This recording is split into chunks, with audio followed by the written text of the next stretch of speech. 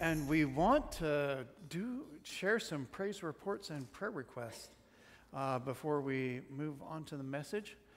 So that means Ann and Cindy have microphones. And so if you'd like to share one out here where we can see it, can hear it. So this gets us all caught up. Summertime, as you know, people are missing, like myself. And so we want to hear if you have some yeah, see, Cindy, yeah. So I have a praise. I had an opportunity to be with the youth group yesterday at the Alive Festival. Mm-hmm. We have a wonderful group of children between the two churches. So well-mannered, so bright, so energetic. But they had a good time, too. And it was very meaningful. Great. Glad to hear it. And anybody else with a praise report, prayer request? Oh, there, yeah. Sandy. I want to thank God for my grandson had an operation on his eye this week, and he's healing. Hopefully no more operations will be needed. So praise that everything's worked out there. His care that he needs is being taken care of by his parents. And I want to praise God for our son, Robin. He was in the hospital a couple of weeks ago with heart issues. Nothing serious at this point. He's able to manage things with medication. So thank God for that. That was quite a scare. Also, he may have some procedures ahead of him on his heart. So keep him in prayer. His name is Robin. And my grandson's name is Daniel. Thank you. Okay. Anyone else? You had a chance. Well, and thank you. It's good to hear, and let us just be in a place of prayer.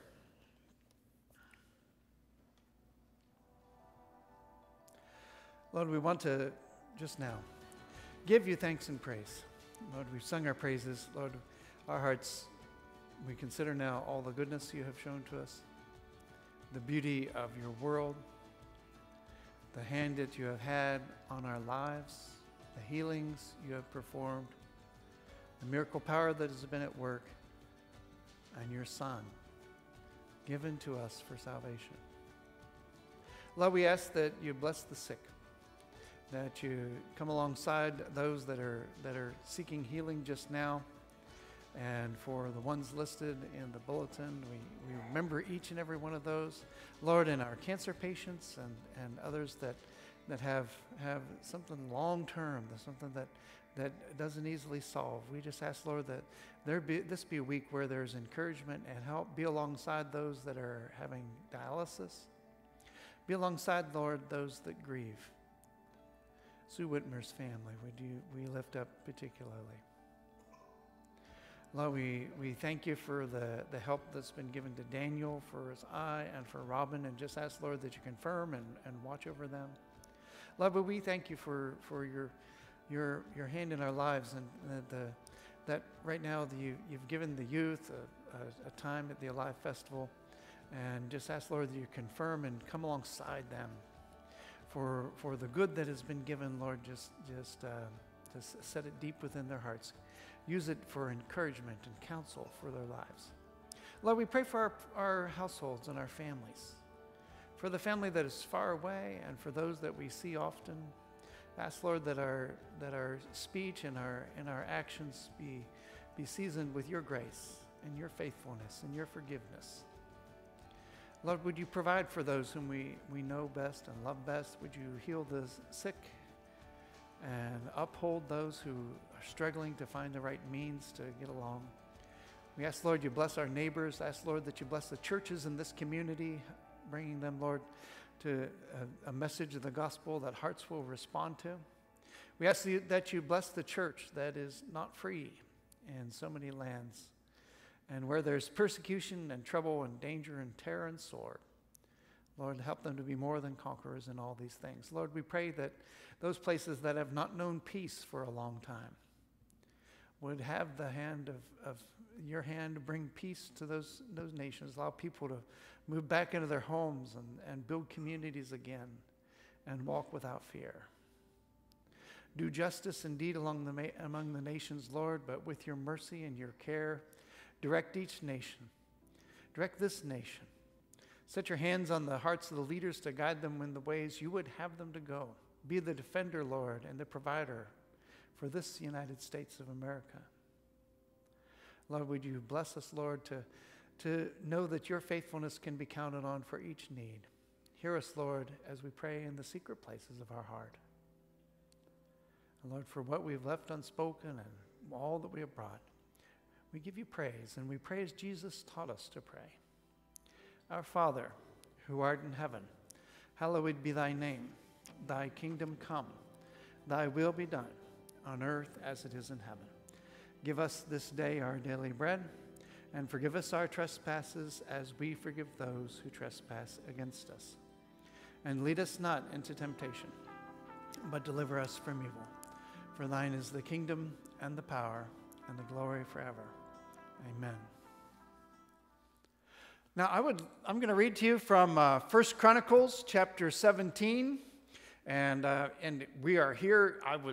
As I was looking at the scriptures and at one of the times I was going through and reading and studying the scriptures, I kept underlining the word forever, and I got to 5 forevers in these 6 verses. And so it reads like this: David speaking in prayer to God. And you made your people Israel to be your people forever, and you, O Lord, became their God. And now, O Lord, let the word that you have spoken concerning your servant and concerning his household be established forever, and do as you have spoken. And your name will be established and magnified forever, saying, the Lord of hosts, the God of Israel, is Israel's God. And the house of your servant David will be established before you. For you, my God, have revealed to your servant that you will build a house for him. Therefore your servant has found courage to pray before you. And now, O Lord, you are God, and you have promised this good thing to your servant. Now you have been pleased to bless the house of your servant, that it may continue forever before you. For it is you, O Lord, who have blessed, and it is blessed forever. Lord, might you touch us to know your word, to understand, to hear, and our hearts to respond. Let this be a holy time, one directed by your Spirit. This in Jesus' name, amen. Now, I could as easily have taken that passage and underlined all the times that David refers to himself as the Lord's servant. So there are 5 times in there, and I counted as I was reading through. The concept of something is going on that's going to last forever.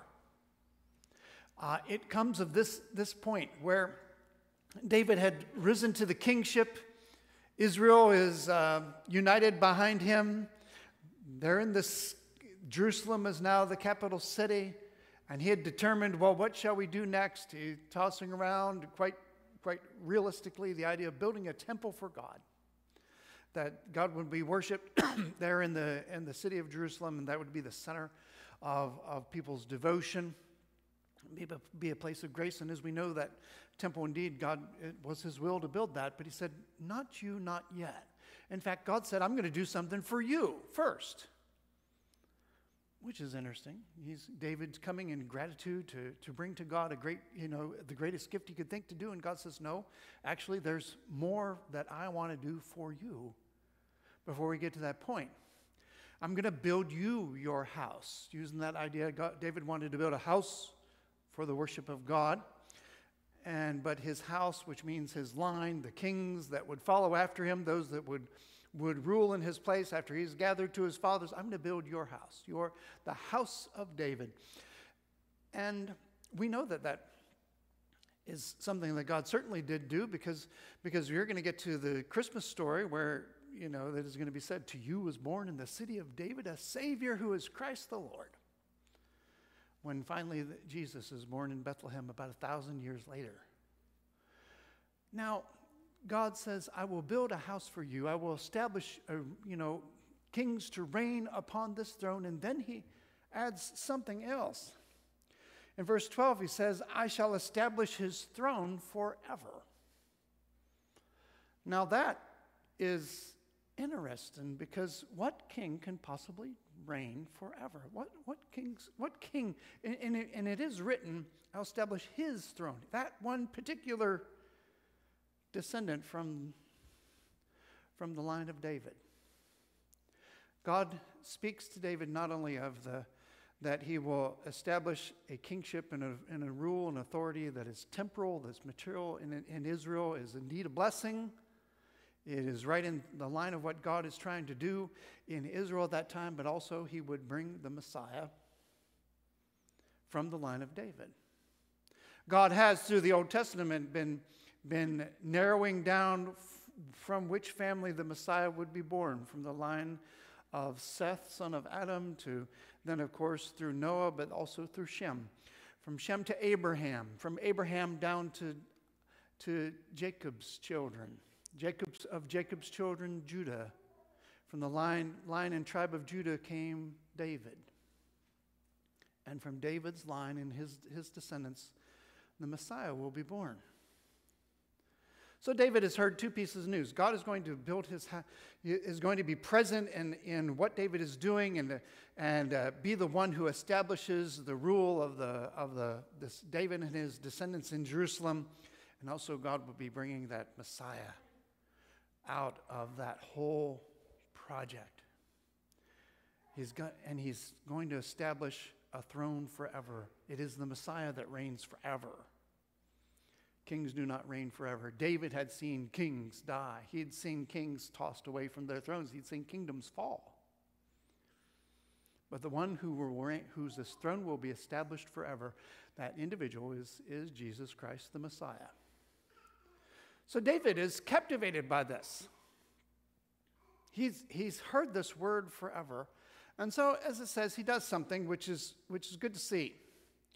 In verse 16, just there before we got to the reading, then King David went in and sat before the Lord.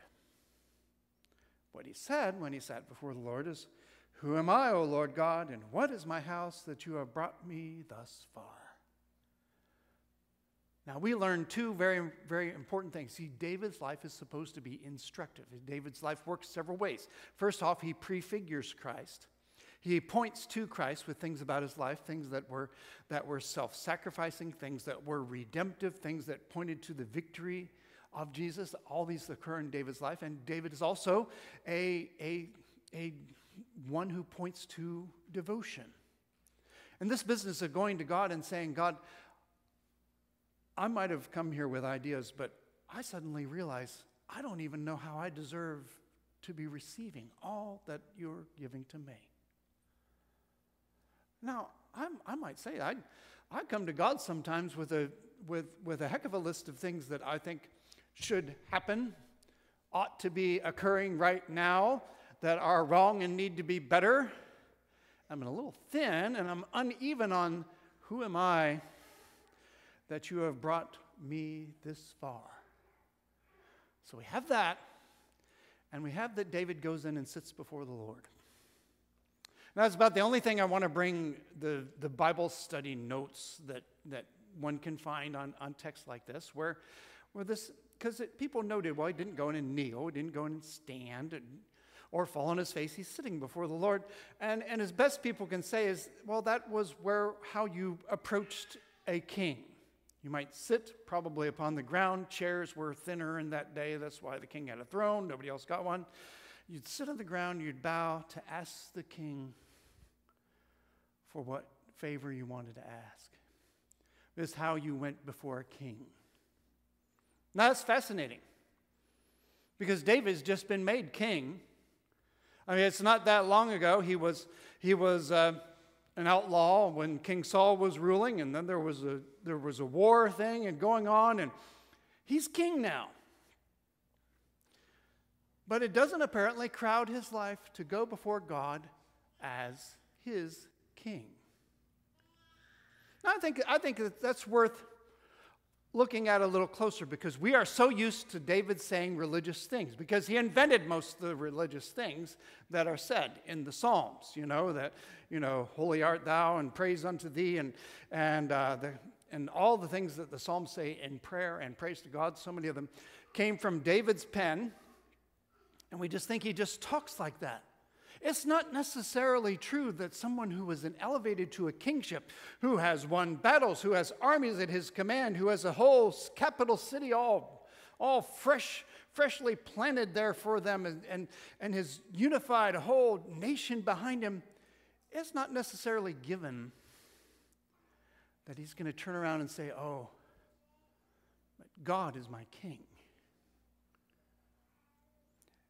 Now, I don't know if you, in your days, at some point when you were young, probably you wondered what would happen if you were suddenly made king or queen. I know some of you thought about that. If you were given peace and quiet to daydream on a summer day, you might wonder if I was made king or if I was queen, right?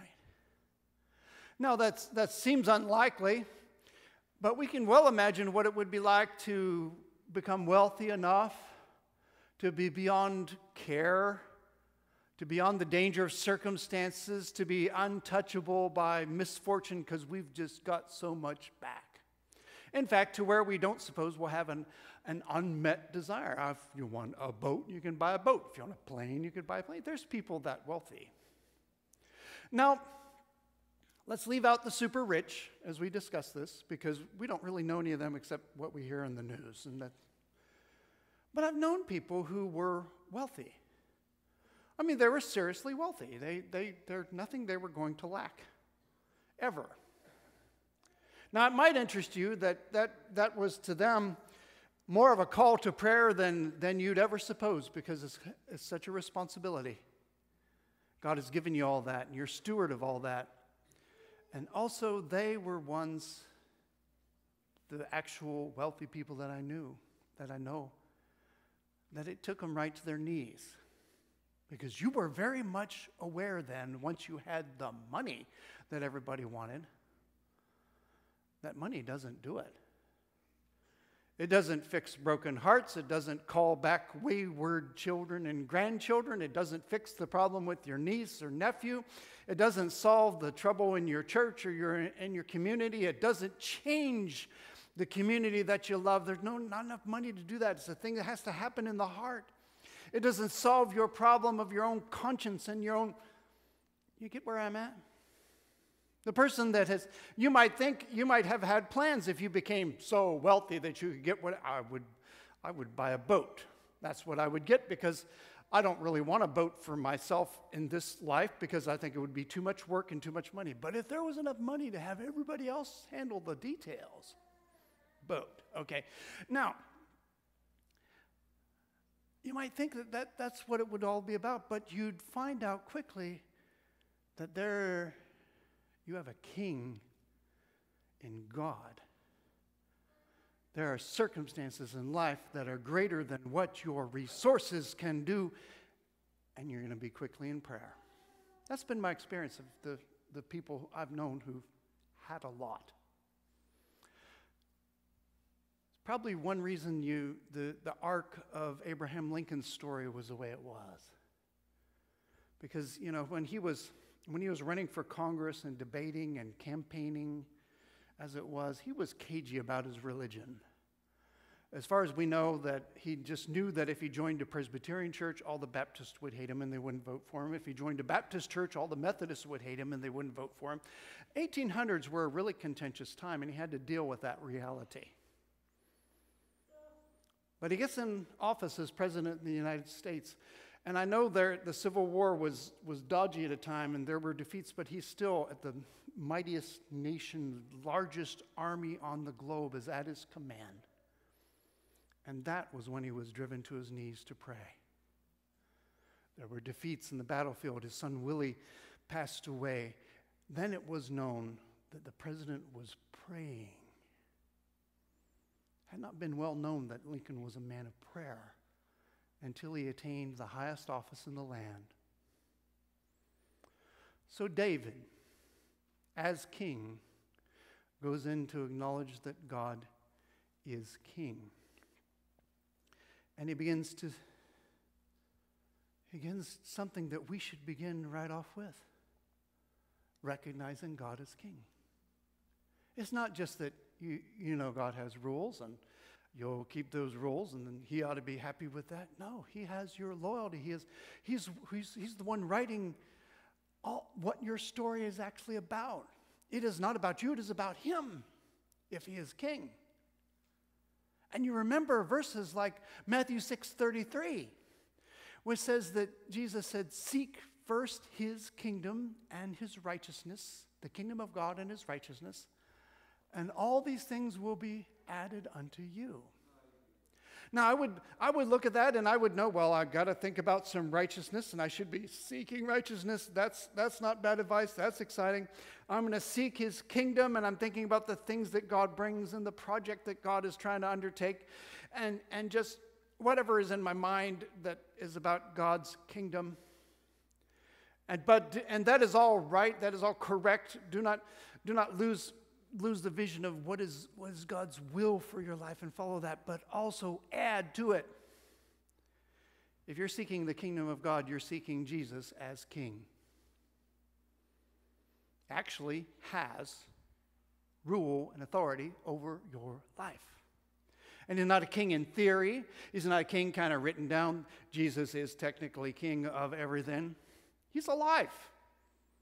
And it's useless to try to debate the point or to hide things from him. Total waste of time. He is king. Which takes us away from this idea that, well, what would you do if you had immense wealth? Or what would you do if everybody suddenly decided to do whatever you wanted as if you were king? We already have that problem, just in a smaller scale. I have my desires, and I let that rule the day or the week. I have my agenda, and I'll go into things saying, this is what it's going to be about, and it's got my name at the top. It's all about me. I am just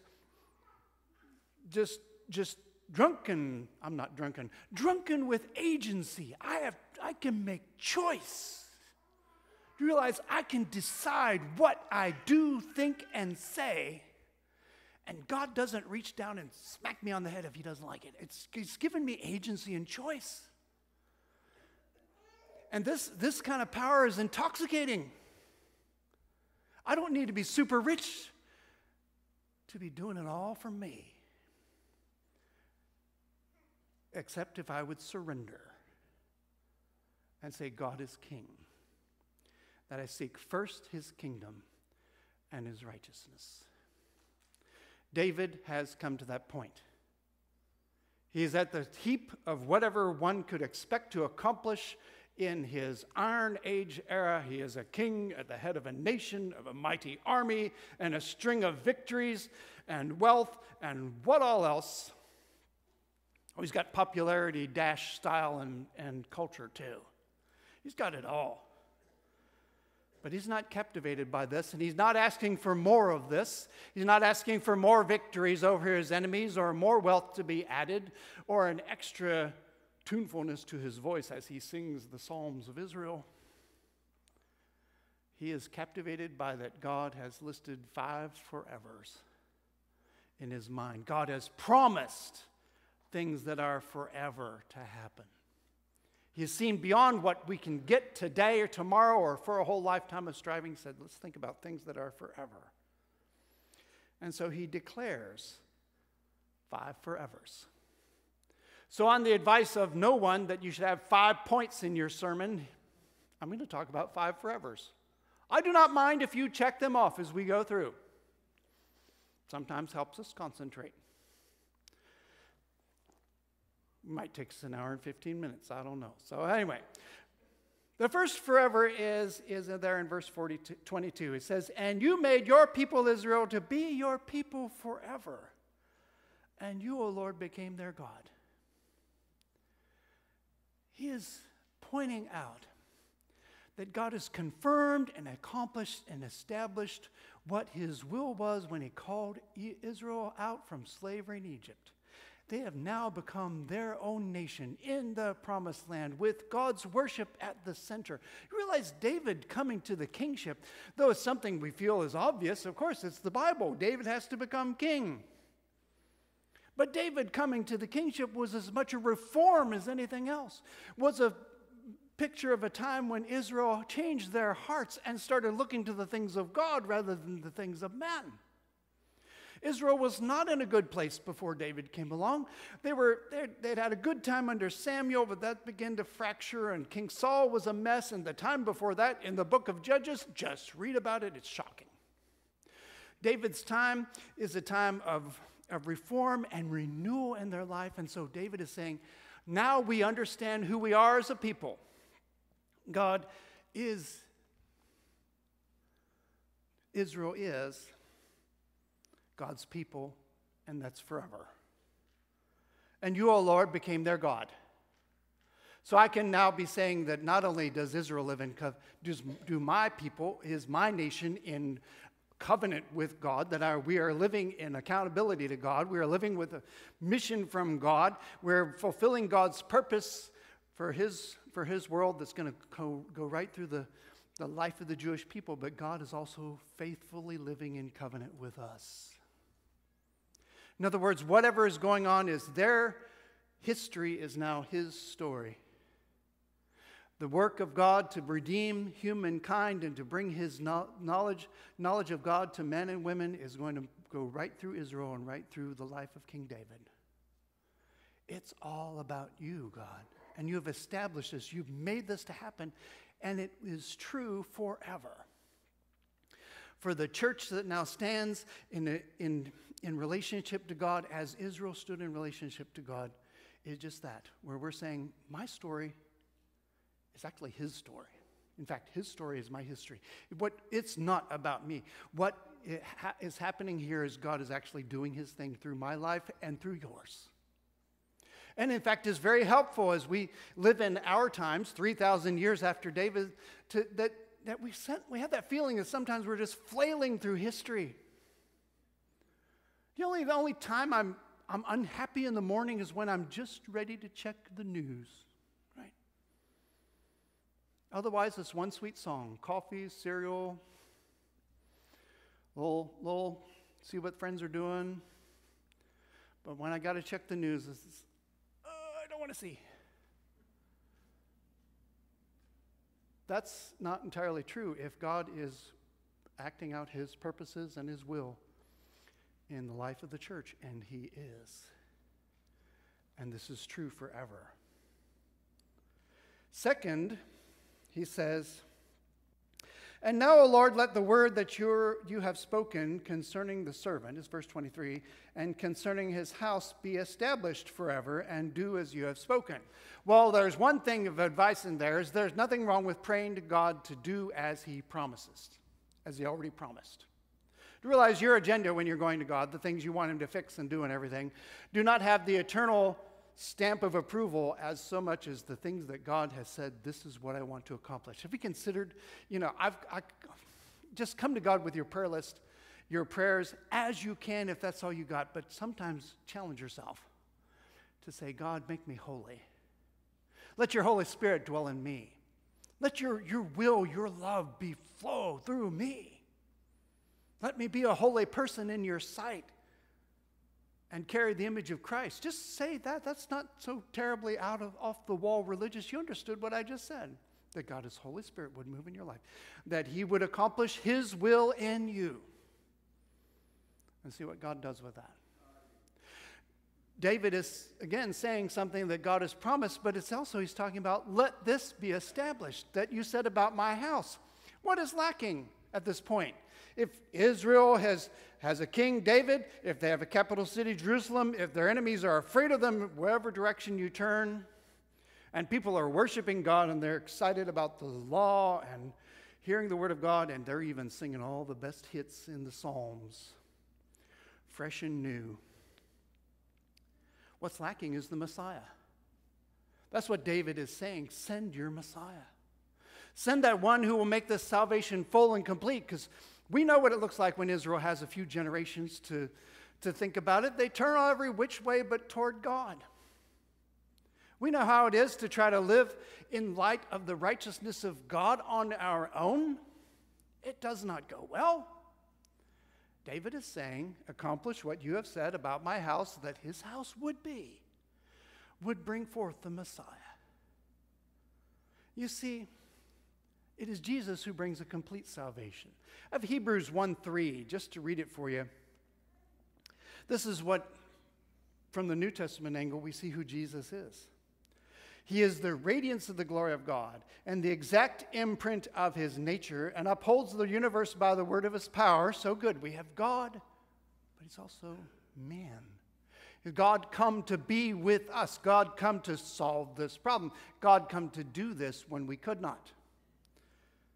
After making purification for sins, he sat down at the right hand of the Majesty on high. Purification for sins, reigning on high with God. Died upon the cross, rose in glory, sits at the right hand of God, not because we needed to get him out of the way so something else could happen. He's at the right hand of God directing what happens next. He's anything but not present. He's at the right hand of the throne where it all flows from. So David is saying, I know what we need. We need the redemptive accomplishment of what the Messiah will bring, that Israel will finally know God because Messiah has come and he will reign. When the Messiah has come and he is reigning, that will complete the work that David's reign and his kingship foreshadowed, a renewal in Israel's heart and a centering around God. The third forever is this. And your name, verse 24, will be established and magnified forever, saying, the Lord of hosts, the God of Israel, is Israel's God. Do you realize that's very much like saying, our Father who art in heaven, hallowed be thy name, and your will be done, your kingdom come, on earth as it is in heaven. In other words, we will begin to praise you now. We will be living in your promises now, and this will continue forever. If my life is surrendered to the King who lives forever, will that King leave me in the grave? Will that King leave me to see decay? Will that King leave me out of his kingdom that is forever? No. Israel, faithful Israel, praises God around the throne. The faithful church that has come in generations before is also praising God around the throne, and you and I shall praise God around the throne. This life will end. This time will be over. Our struggles will cease, trials and temptations being past, and we will rejoice around the throne forever. Because people who are surrendered to the King are surrendered to the one who lives and who is never not on the throne. David saw nations rise and fall quickly. He certainly is praying when he asks for a Messiah, don't send us another material answer to a material problem. Don't send us another just a leader. We need the one who will make that supreme difference in our lives, that God is present with us and God will never leave us nor abandon us. The fourth forever is this. It's in verse 27. It says, now you have been pleased to bless the house of your servant, that it may continue forever before you. Now, that's actually is an answer to how David feels he can. David put his response before he put what he's excited about. He said, you have been pleased to bless the house of your servant, that it may continue forever before you. And he says in verse 25, therefore your servant has found courage to pray before you, because God has done this. Because God has blessed the house of David with the coming Messiah. David is in a place to pray. David is in a place to approach God. David is in a place to trust God's faithfulness, because he has seen all that God has done and heard the promises and heard the word, so that he understands what forever means. It means this will not be undone. This will be something that God will accomplish. And then he just says, may your will be accomplished in me. I have courage to pray before God because his love has been laid out in such clear terms. One of the greatest things the New Testament talks about is our access to God through Jesus Christ. And the last forever is where he says, it is you, O Lord, who have blessed, and it is blessed forever. Now you realize he didn't have to say blessed twice. It is you, O Lord, who have blessed, and then he could have said forever. But no, he says, it is you, O Lord, who have blessed, and it is blessed forever, because it's blessed and it's staying blessed. I don't know how else to say it, but just like that. To understand that we need to walk differently. Not saying, oh, I don't know how we'll get, oh, did you hear about that? Oh, this is terrible. No, we are walking in blessing. God is accomplishing his purposes through us. We need to live in some confidence in this. This is a statement that our salvation in Jesus is full and complete. The holiness that he brings, the forgiveness that he brings, the power that he brings, the healing that he brings are all things that are present here in the church. And so for us, God has blessed, and we are blessed.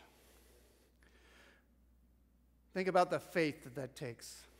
David had come through a very tumultuous time to become king, and the Messiah is another 1,000 years away. But he sees blessing that is to stay. The perspective of the one writing First Chronicles. Read Chronicles, it's writing from the time at least 600 years after David. 500 or 600 years after David, where there'd been a lot of bad behavior and disasters and some, just maybe getting things fixed back up, but not so very well. He exercises faith. He knows that Israel might stumble, but God's love is supreme. He knows that we might fail of our task, but there is forgiveness and strength in God. He knows that there will be trials and temptations for the church, but we will produce saints and martyrs. The chronicler exercises faith because he can say what David saw. He agrees with it in his heart, and he's still waiting for the Messiah. And we have seen the Messiah. We know that he died upon the cross. There's forgiveness that is stamped in the blood of Jesus. And there's a resurrection that was shown to all the world, and there is now his hand upon our lives because he rules from the throne of God. We should live differently if we have all that going for us. You have blessed, and it is blessed. You know, I don't always respond with religious words when people greet me. I don't mind if you do. I think that's fine. Do you want to do that? No, please, especially if God is telling you to do that. But you know what I mean. How are you? Blessed. I'm blessed. Well, that's good. And in fact, that's absolutely true. I can't tell you not to say something that's absolutely true. Now, if you might just understand, I try to cultivate an acquaintance of people who don't know anything about God, Jesus, or the Bible, and I don't want to start talking in a different language right away. But that's just me. Because this passage will tell you that it is absolutely true to say, I am blessed. It is you, Lord, who have blessed, and it is blessed. And it is forever. So Lord, just ask that you bring us to living in a different way. Lord, we're looking at the problems and not your mighty power. We're hearing the noise in our own heart and ignoring your counsel. We're thinking of our hurts and our diseases and not your healing and your miracle power. Lord, call us to be a holy people. Call us to live in that blessing. Lord, let the heart respond today. My friends, if you want to respond to God, this altar is open. This is not a day to leave something undone, something not surrendered to the King, some need not addressed before his throne, some sin that you need to tell him about and receive his forgiveness. You can pray on the one side by yourself. I'll pray with you if you come this other side. But this God has called you to know this life of blessing that is forever. Amen.